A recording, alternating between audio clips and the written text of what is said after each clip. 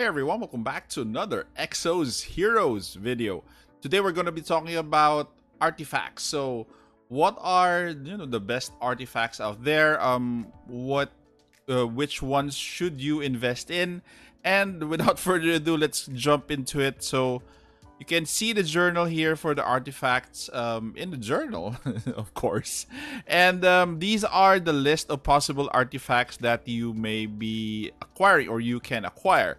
Okay, so we'll start first with the rare, which is the teal colored here. So I'm just gonna point out artifacts that are basically useful in relation to their rarity.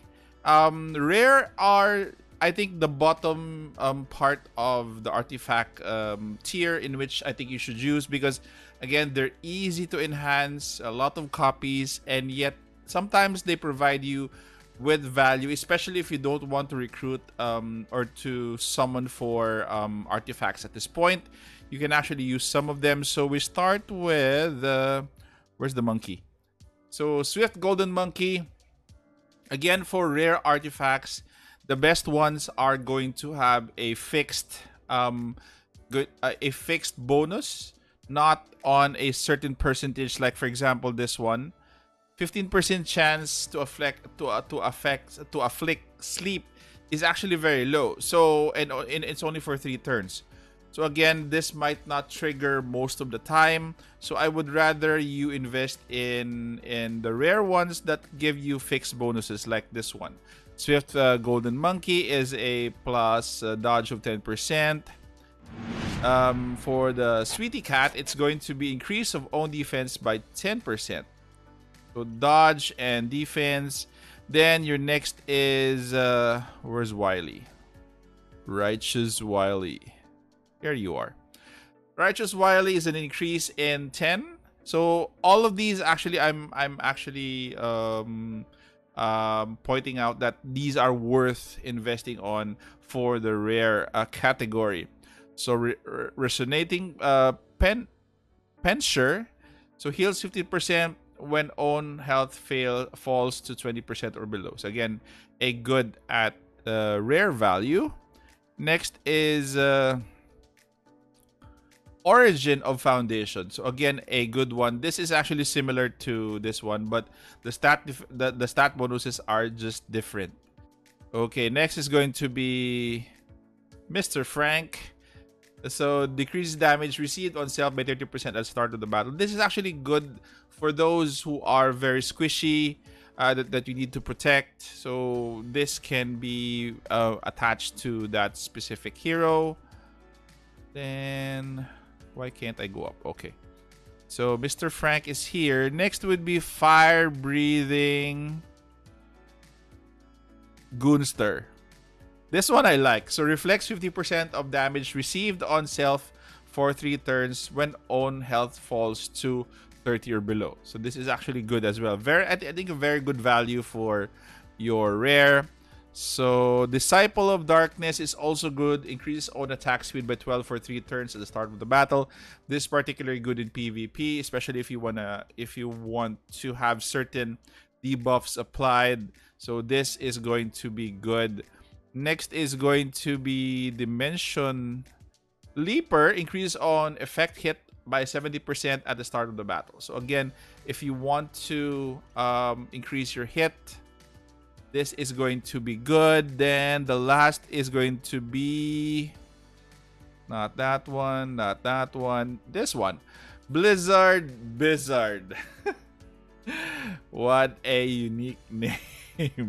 50% chance to counter upon receiving damage. So that 50% is actually good, especially for a rare artifact. So we're done with the rare. Let's move on to legendary. So we have soft glowing Tektite.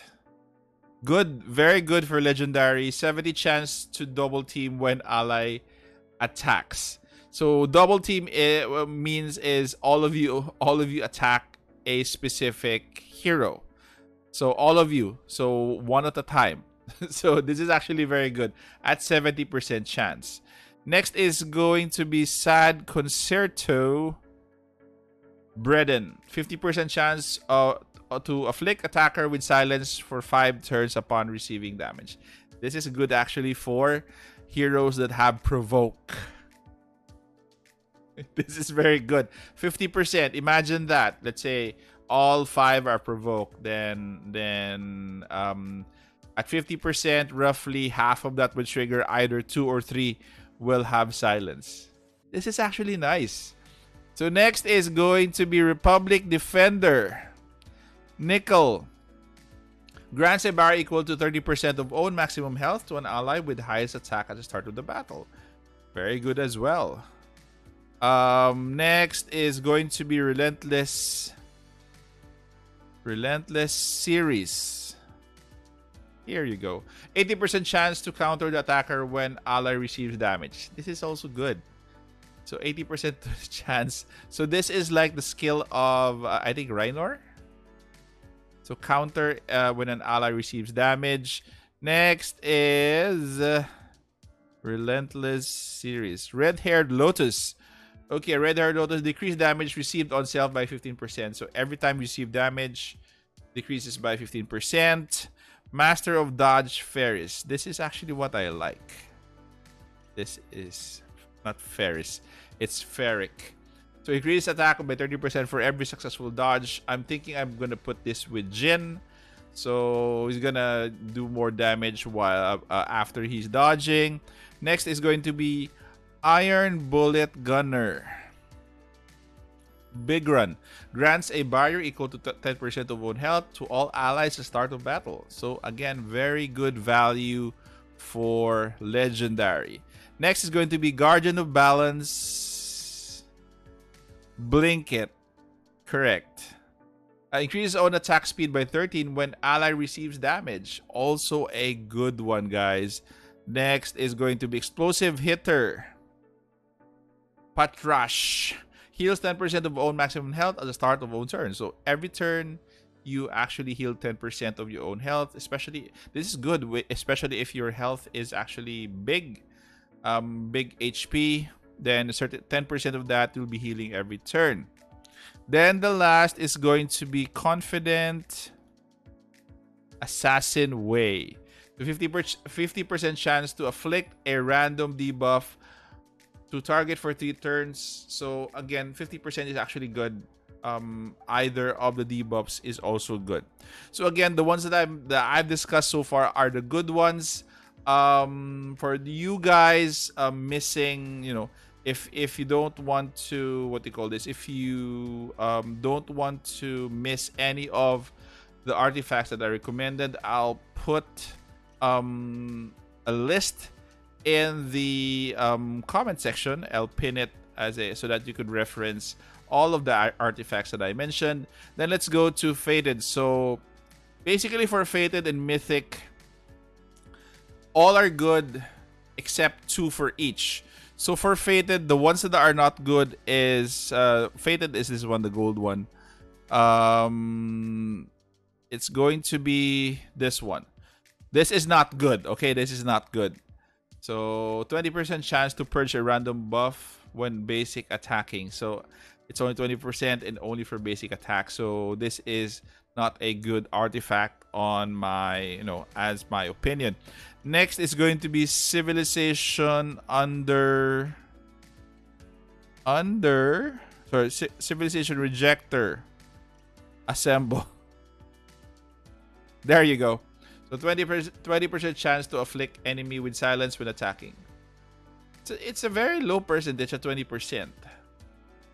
There are better, you know, there are better artifacts than this. So again, these are the only 2 that are. I'm not recommending that you use. The rest is actually good. So we're gonna just go over it. So Worshipper of Dead Uno, you have here increase hit by 20% at the start of own battle, 70% to increase own attack by 30%. That's good. Grant share health to allies to transfer 30% of the damage received to self. Also good. Storm Splitting Rudy. So increase attack by 30% for 10 turns and also has a heal. Very, very good. Righteous Mercy Olivia decreases damage received by all allies besides self by 20% when alive. Very good as well. Guide of Guard Veils Mon Ryu. So this is also good as it gives a heal over time to an ally. Next is going to be 100% chance to transfer a debuff. This is actually good. So you get to select who to transfer when you attack an enemy. Dark Silhouette Revel. Increases own attack by 20%. 100% chance to grant a barrier equal to 10% of own maximum health. Also very good. And the last one for your Fated is going to be Church Purity Helena. Okay, so 100% chance to cleanse debuff from one ally at the start of own turn. Again, very, very good. So only two here are not good again. Just want to repeat. Struggling Abyss, Carbon, and your Civilization Rejector Assemble. Okay, do not develop these. Okay, our last category will be Mythic. So for Mythic, you also have two here that are not good. We'll go through the not good first. So Veteran Blade Mars. So 30% chance to reset own turn upon defeating an enemy. The qualifiers here are very tough. It's only 30% and it requires defeating an enemy. So it's not good for its rarity. It should be lower than Life Balance or Death Vigilance VV. This one is not good as well. 30% chance to destroy a random Guardian Stone from target when an enemy basic attacks. What if the enemy doesn't do a basic attack? Okay, so again, both are not good for Veteran Blade Mars and Life or Death Vigilance VV. I'll discuss the rest that are good. So we have here Vicious Gale, Grius, increase on critical hit rate by 20% and critical damage. Again, very good. Next of the good is going to be Living Melody by Beryong. 50% chance to reset a turn for random ally upon receiving damage. This is actually very good. Next is going to be Honest Assassin, Matcha. 100% chance to grant stealth to self at the start of the battle, which is good. This one we got for free because of a compensation. 100% chance to grant 1 mana to ally with the highest attack at the start of battle, which is very good. This one is going to be 100% chance to revive. This is Enchanted Sword Dance Lovely. Then next is going to be Easygoing Prince Nidlia. 100% chance to grant Tranquility. This is actually the passive of Battery, so you can actually have multiple batteries in your lineup. And the last one is Cold-Blooded Vanguard Kanev. 100% chance to increase own damage by 20%, defeating an enemy stacks up to 3 times. Okay, take note, guys. If you see that this is very high at 100% chance, it's because that it is at level 11. Okay, you have to level them up first. So again, this requires investment. Copies of the same artifact. So again, don't be fooled by the percentage. Why is it high? It's because these are at level 11. Obviously, if you have them at level 1, they're at lower chance. Like for example, this at 100%, it would be lower as you start it at level 1. So let's take a look at. I did actually do a 19 summon for artifact, and let's see what I got. So as you can see here, guys, the percentages are again lower. So 30% chance. So you have to enhance your artifacts to increase a certain percentage. Enhancing is actually very important. Enhancing actually doesn't require copies. Sorry. Enhancing requires you to this currency, and this one, and copies as well. The one that I mentioned that requires you copies is going to be your. Let me just go back there. The ones that you're gonna require copies is going to be promote. Promote is like your transcend. Same copies of the same artifact. Okay. So that's it, guys. Sorry. So that is it, guys. So thank you very much. I'll be having a Q&A later. Hope you guys join that one. And you can actually ask more questions about artifacts if you are still confused on what to bring, how to level up, and everything about the all new Exos Heroes. Anyway, guys, thank you very much for staying this far in this video. So please consider subscribing. Don't forget to click the bell icon because I'll be creating a lot more Exos Heroes videos moving forward because of the new update. And also, guys, don't forget to like this video. Thank you very much. Take care. Stay safe. This is the Warden, and I'm out of here.